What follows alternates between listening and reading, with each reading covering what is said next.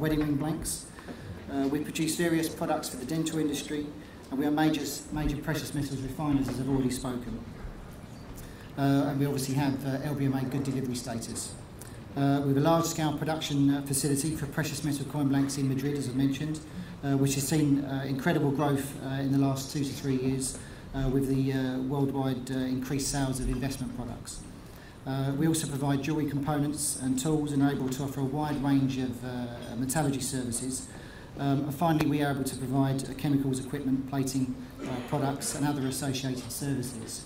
So as you can see, hopefully this qualifies as a precious metals expert to look at the way that the numismatic supply chain and how modern innovation is working alongside existing production techniques. So we're obviously going to concentrate on what we're doing with coin blanks. So first up, a quick look at the abstract that I submitted to the organisers, to Dieter and Thomas. Time-honoured cast and roll blank production processes are used to produce high-quality precious metal coin blanks.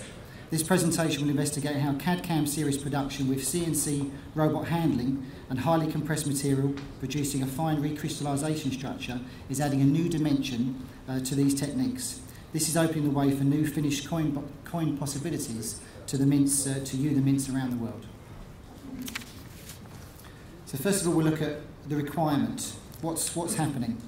Today's mints are looking at various ways to expand their product range, and with choice, looking at different choices. Large diameter coins are becoming obviously more popular.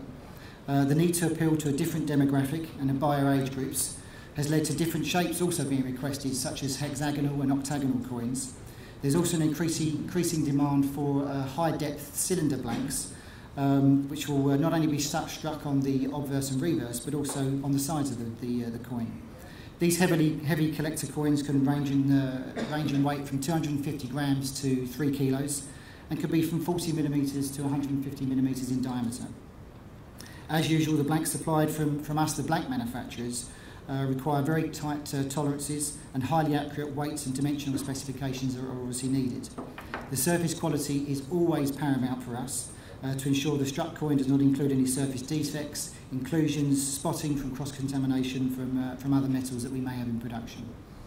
The size and weight and various complications encountered when producing these blanks often leads to production yield, a low production yield, which can have a huge impact on the cost of the product. However, a high quality product is of course still required by you, the mints. So we'll have a quick look at a traditional process for a 1 kilo blank and how it looks at the moment.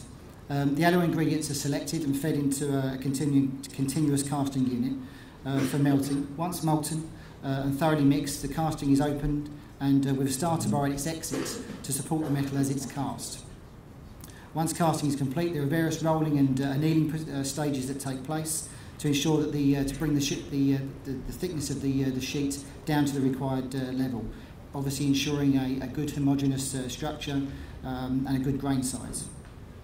The sheet is then stamped to a near net size to allow for turning to take place to bring the blank down to the correct diameter specification, and removing any edge deformation that is caused when the actual the sheet has been struck by the stamping process.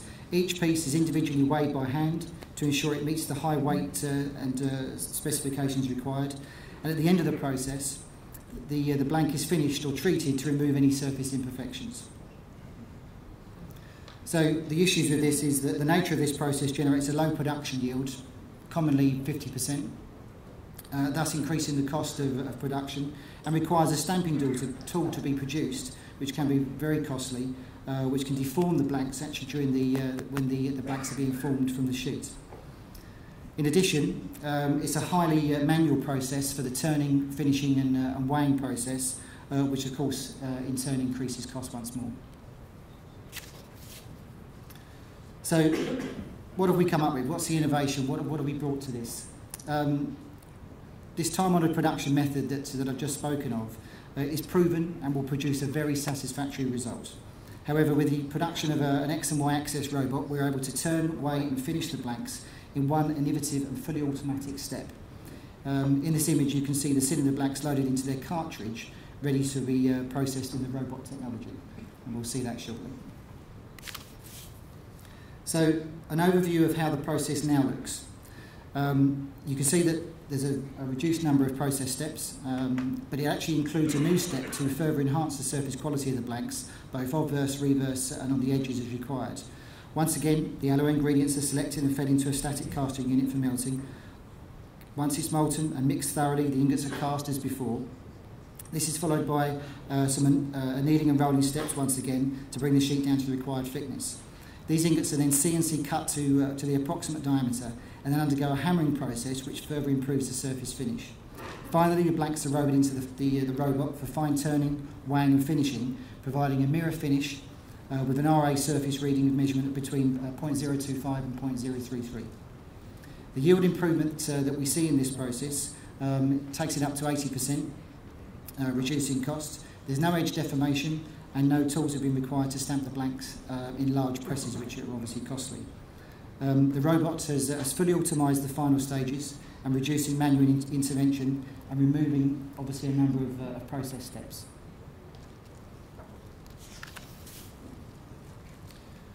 So what we have next is a series of slides actually showing that process in a pictorial form.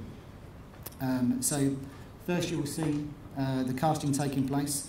Fine gold or silver is loaded into the continuous caster and melted and cast. Then you will see that the cast material is passed through a hammering process. And I should note that this process that you can see now is for a production of a cylinder blank.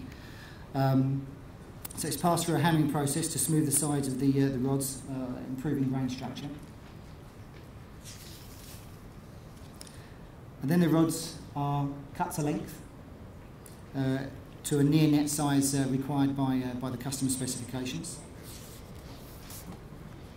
And then the cylinders are packed into cartridges and loaded into the robot machine that we have. Once again, this process comprises of automated turning, weighing and final finishing. And once loaded into the machine, it can run lights out with no manual intervention required for each cylinder, and each blank can take roughly about 60 seconds to produce. At the end of the process, we're able to strike the coins. Here you can see a 45mm diameter 4.9 silver Heimerle Meule Cook Island round bar, which can range in weight from 250 grams to a kilo.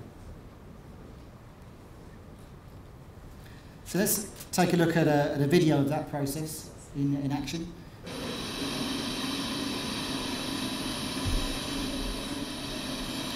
So you can see this is the material being fed into the casting unit and the melting taking place, which is once again thoroughly mixed. And then this is the continuous casting equipment. You can see the starter bar and the rod starting to be fed through the bottom of the casting unit.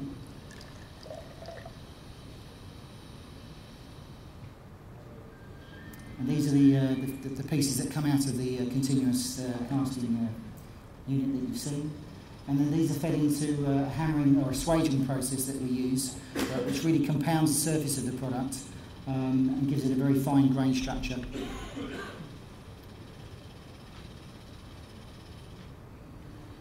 And these are the finished rods that you can see here. These are then cut to length, to the desired length that the customer has specified. It's an approximate length.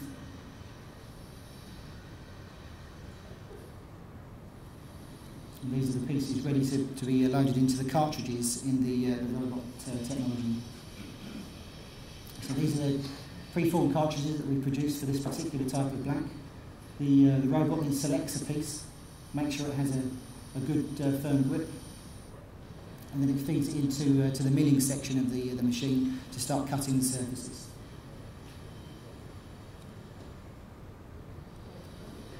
And there it is, just feeding it in. While that's taking place, while that piece is being cut, there's another piece that's already been finished. So it grabs hold of that one, takes us into a drying finishing area, which you can see here. And then finally, it will put that directly onto a set of scales so we can check the weight of the product. And the target weight here was a kilo and a gram. So that's the process and how it works. So the results that we've seen so far, just let that finish through. And of course, what we can see here is the striking process that we do at Heimerle and Meule for the Cook Island Black.